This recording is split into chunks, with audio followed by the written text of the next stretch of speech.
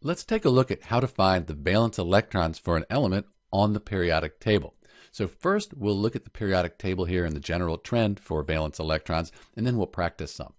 So on the periodic table, if we look at group 1, all of the elements in group 1, they have one valence electron.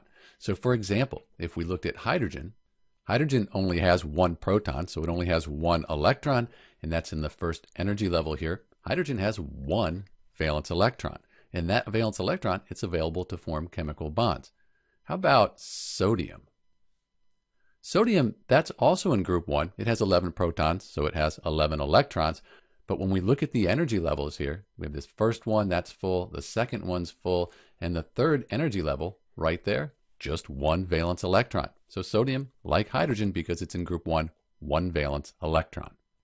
As we go across the periodic table, we look at group 13, sometimes called 3A. These have 3 valence electrons, group 14, 4 valence electrons, and so on. The only exception, that's helium. Helium's atomic number is 2. It only has 2 protons. It only has 2 electrons. So helium here has 2 electrons in its outer shell, even though it's in group 18. Let's do one more, and then you can practice. Let's look at phosphorus. So phosphorus, that's in group 15, sometimes called 5A, and these elements here, they have 5 valence electrons.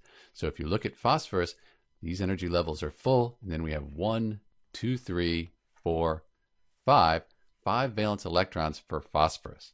And again, these are the electrons that are available to form chemical bonds. So pause and give it a try. Carbon, how many valence electrons does carbon have? Carbon right here, group 14, sometimes called 4A, it has 4 valence electrons. 2, 3, 4. How about magnesium? Magnesium, that's in group 2, 2 valence electrons. Let's try some with these numbers covered up. What about boron?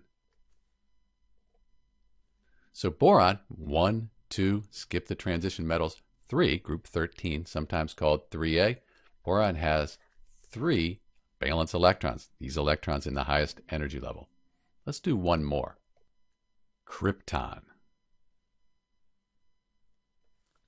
Krypton is in group 18, sometimes called 8A, so it should have 8 valence electrons. 2, 4, 6, 8.